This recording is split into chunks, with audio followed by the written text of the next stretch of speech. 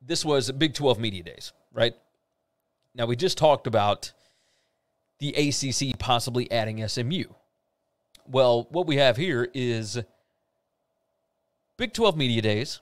Brett Yormark he made multiple comments.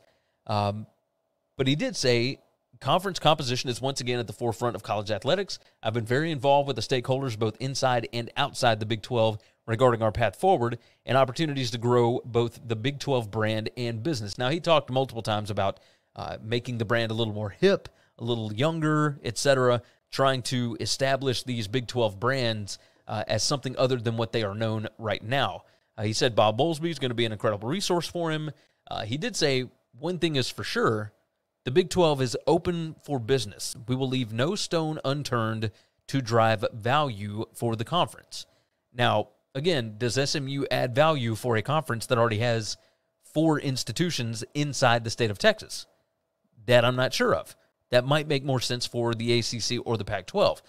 He did say, as far as realignment goes, exploration and optionality is at the forefront of what we're focused on.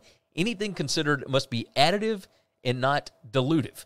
Now, this, of course, goes back to what I have said multiple times on this show. You are getting to a point of diminishing returns on a per-school basis for these conferences. You can't just bring in a school just to have some kind of an even number or whatever. You have to bring somebody that brings in value for everybody. Because if you were to bring in SMU to the SEC, that doesn't do anything for ESPN and your TV partners, right? Because at that point, they're only going to give you a little bit more, and then if you're going to start trying to split it, evenly, every school is not going to make the same amount as they would have if they did not have SMU. So that's why you don't hear SMU to the SEC, etc.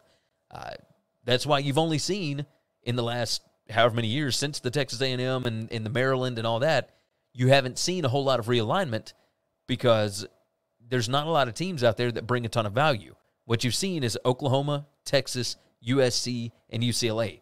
Massive brands that bring huge footprints and huge value to those conferences that will increase the value per school for each of the schools that are already in your conference. He did say, as far as the interest on Pac-12 schools, we are exploring all options and we are open for business. I think it's fair to say I've received a lot of phone calls, a lot of interest. Nothing is imminent. Now, obviously nothing is imminent, but we all kind of saw it as a pretty far gone conclusion that the Pac-12 was just done and Utah and Colorado and Arizona State were going to the Big 12. That does not appear to be the case now. I don't think we're going to see a lot of movement. You might see some at the lower levels, and if the ACC were to bring in SMU, certainly that would make the AAC do something, but what I'm looking at, again, the AAC added enough schools to get back up to 16, I believe it is. Or no, I guess it'd be 14 after those other schools leave. Regardless, I think you're going to see even more. You're going to see these conferences get up to 16 teams, and then there'll be some that just go away. And I think the ones that go away won't be those major conferences like the Pac-12 or the ACC, etc.